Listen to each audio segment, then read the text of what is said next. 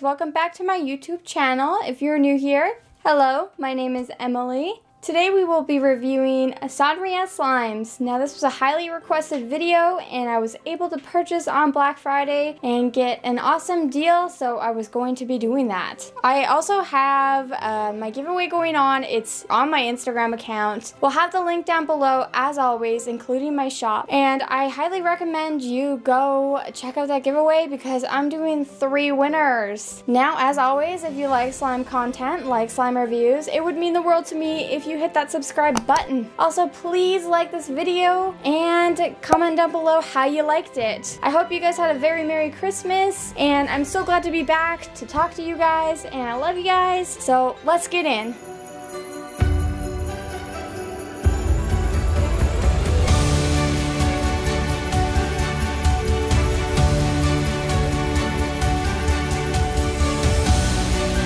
Oh, hey there, dude! Today's shoutouts, we got Oh My Slime and Hello Hi. You guys want to be shouted like this? Make sure you guys hit that subscribe button and comment hashtag SharkTank once you've done that.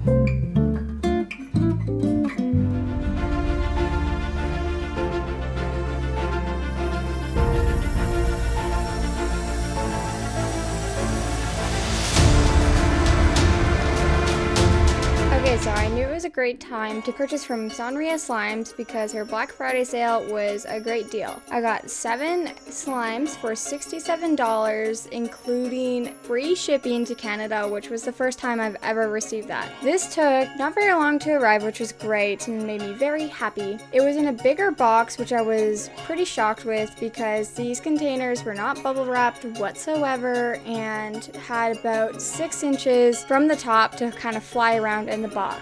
This made me upset because it showed a lack of care, just because you know these slimes are gonna fly in the box. It didn't have a fragile sticker on the side or anything, so we all know packaging people, they're not gonna be treating these packages delicately. Overall, when I opened this, most of the containers were cracked, and you'll see in the clips, nothing leaked, surprisingly, and I'm so shocked. It's because they are good containers, but any good container will crack in this kind of condition. The containers are Parkway 4-ounce jars, but she lists them as 5-ounce because she fills them to the top, and they are very sturdy containers. These are 70mm walled containers, which means the slime is easy to get out of. This came with a nice little baggie, pink baggie filled with borax, citric acid to melt down your slimes, a business card, and some candies. Overall, the packaging kind of disappointed me, and I expected a little better. Like if she packaged it in a smaller box, it wouldn't have been able to move as much, and these containers would not have cracked.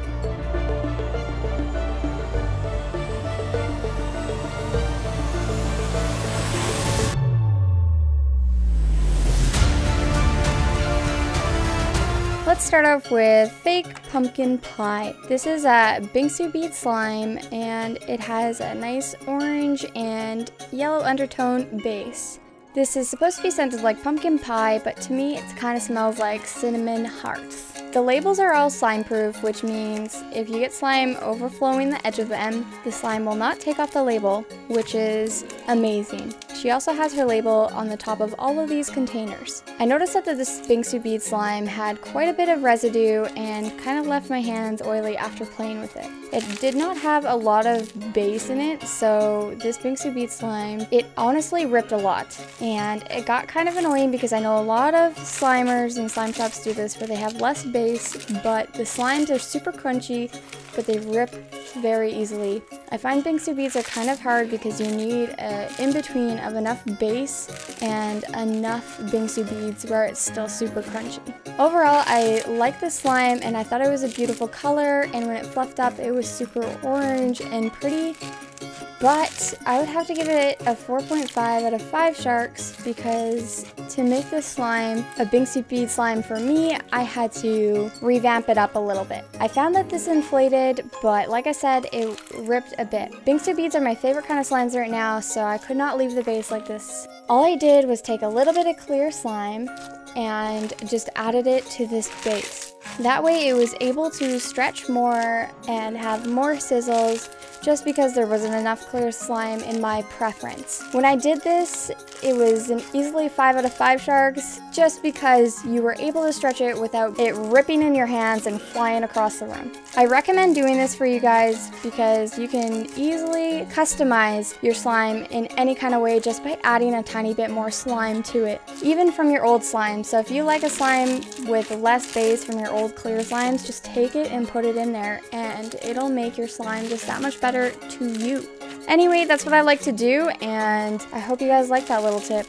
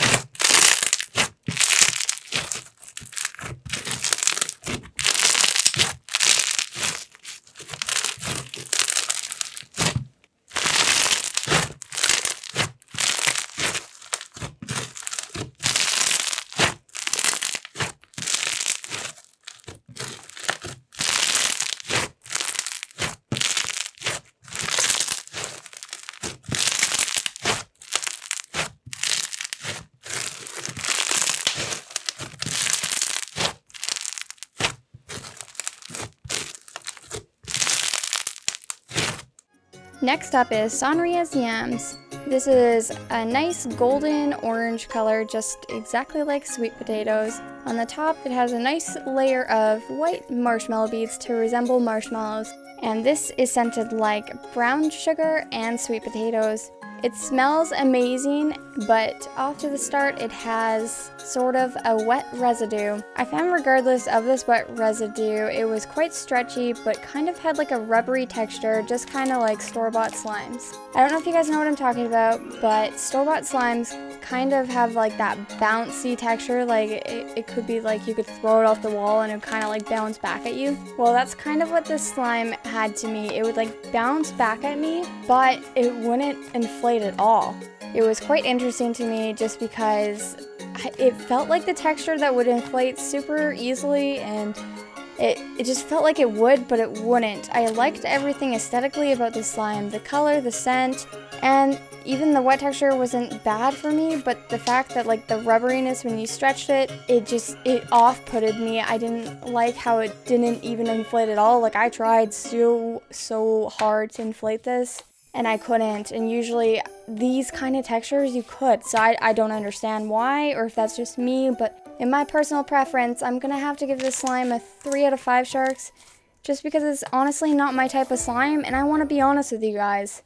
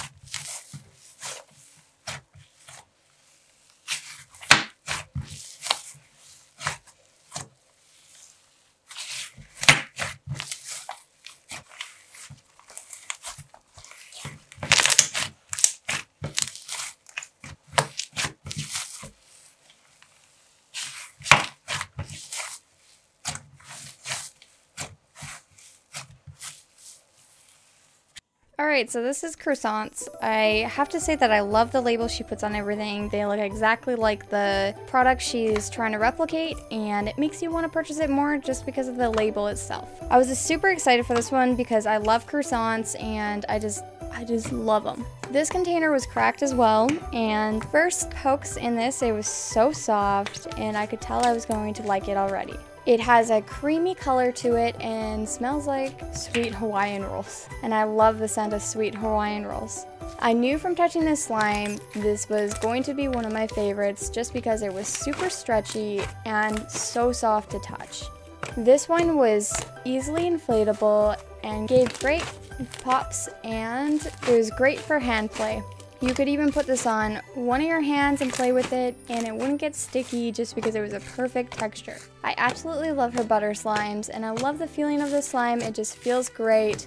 It has great sizzles when inflated, and a super great scent and stretchable. I have to give this slime a 5 out of 5 sharks, and if you want a slime from Sonria Slimes, I suggest grabbing one of her butter slimes.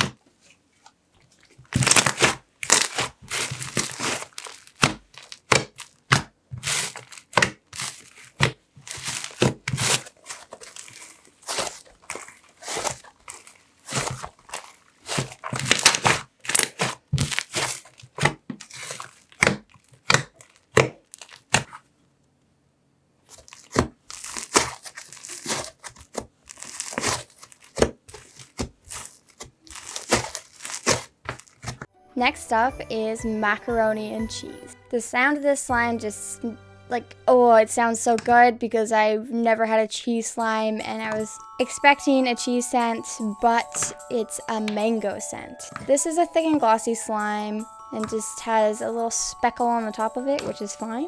But I found that this was not a thick and glossy slime. Instead, I could tell that this slime had cornstarch in it, meaning it turned it more matte when you touched it. So yeah, off the start, it had a glossier hue to it, but then as soon as you started playing with it, it turned super matte because there was cornstarch and it felt like quite a bit of it. Also because of this, it took away a lot of stretchiness because the cornstarch seems to rip slime more than others. So when you have lots of cornstarch, your slime will rip more, and I felt like that took away the feeling to this slime because even when I warmed it up, it would still rip. I would love the fact that this had a matte texture to it if it were a cheese scent, because cheese to me would have like more of like a matte thing going on with it, but because this was mango scented, it kind of just depressed me. And I would have rather this be a mango slime than a cheese slime smelled like mango, if you understand what I mean. I know it sounds so picky. I'm not trying to be picky, but it's just, it messes with my brain. Other than that, I thought it was a great slime. It fluffed up pretty good and gave good sizzles and bubble pops. Other than that, I would have to rate this slime a 4 out of 5 sharks, and it is a pretty cool feeling, honestly.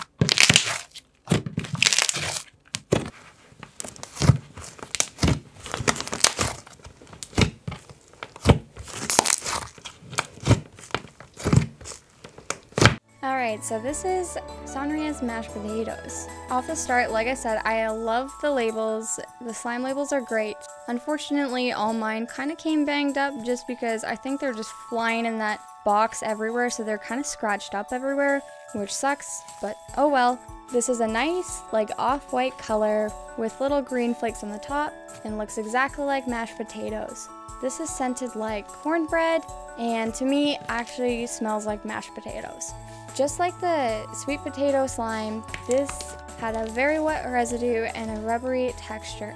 As well as the sweet potatoes, I tried to inflate her Icee slimes as much as I could because this was an Icee slime texture as well as her sweet potatoes. When trying to inflate these, they just don't do it, and I don't understand why, because they are very stretchy but rubbery. Instead, I tried inflating this so hard because I was just on a mission to do it, and it actually like deflated from the beginning of me taking it out. There was actually less slime when I put it back in than there was to start with. I'm not sure, I couldn't even tell you why this happens. I have no idea why, but to me it just is very off-putting, and I don't like that feeling just because usually with a wet feeling, as long as they can inflate a lot and get super puffy, I don't even care if it's wet. But this was wet the entire time, and it just was not my kind of slime, to be honest. So I'm gonna have to give it a 2 out of 5 sharks.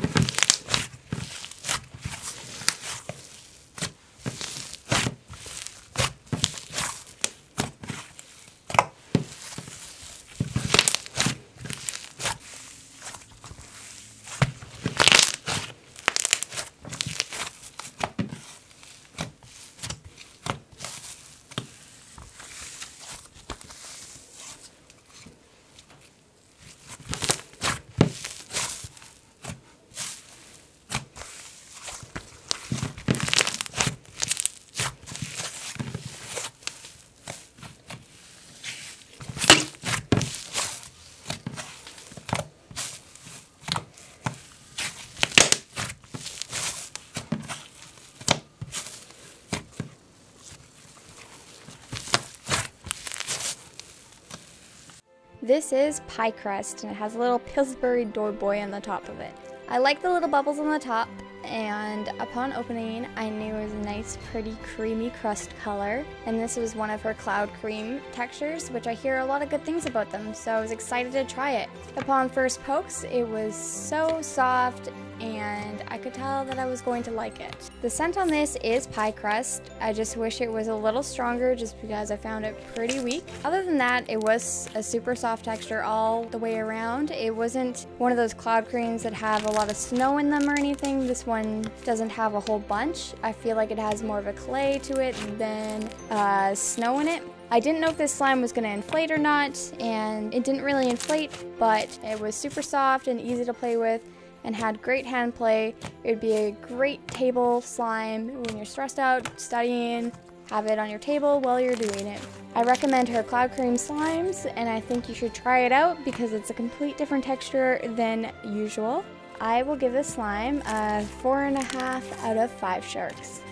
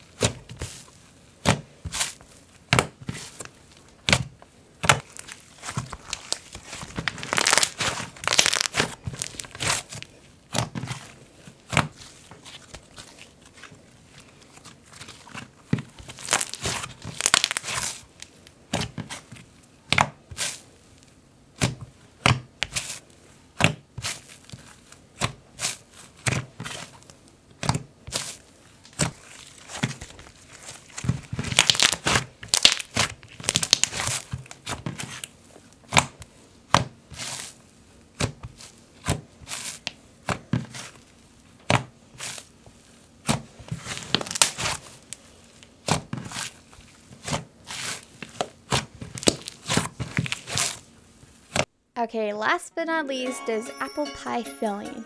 Now this was a nice golden color, topped off with jelly cubes and a surprise of sugar scrub beads. Upon opening, I was shocked with the scent because it was not apple pie or anything to do with apples. It was actually root beer. Now, I feel like this slime just should have been root beer and not called apple pie. This is just my personal preference. It just really messes with my head when I'm trying to play with apple pie filling but scented like root beer. I really don't like things being completely opposite of what they should be. I feel like as long as they are similar, it won't bug me whatsoever, but it bugs me when they're completely opposite. Other than that, I absolutely love this slime. The jelly cubes crunched so easy, and the sugar scrub beads gave it that sizzle and pop it needs. I actually found that this was my favorite slime from this package, but because of the scent, I can't give it that. I found when she added the sugar scrub beads and the jelly cube, it was way better of a slime and it had more to it, you know? It fluffed up so well and gave just incredible sizzles when fluffed up, completely changed color, and was so crunchy. It was not sticky either, even with squishing the jelly cubes. And you know what? I just love this slime, but I'm going to have to give it a 4 out of 5 sharks just because the scent just threw me off too much.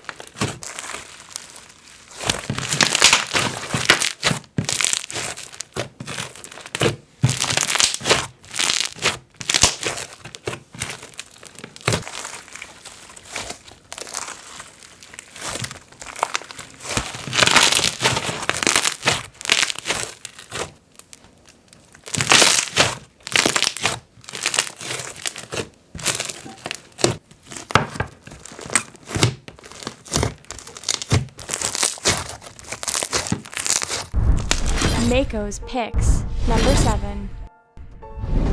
Mashed potatoes. Number 6. Sonria's Yams. Number 5. Macaroni and Cheese. Number 4. Pumpkin Pie. Number 3. Pie Crust. Number 2. Apple pie filling and topping. Number 1. Croissants. Overall, I think Sonria Slimes needs to add more to her slimes. I find that her labels are great, but I find these slimes are pretty plain, to be honest with you. This is just my opinion, but I feel like she could change a couple things and maybe make slimes based around the scent of that slime that she's recreating. I know she does a lot of food slimes, and I've heard that she doesn't like savory scents, but I was expecting more from her slimes. Overall, I think she has good priced slimes, and I think she needs to work on packaging. But if you like these slimes and you like the look of them, you'll know yourself if you'll want to purchase from her. Anyway, if you like slime content, just like slime review videos, it would mean the world to me if you hit that subscribe button.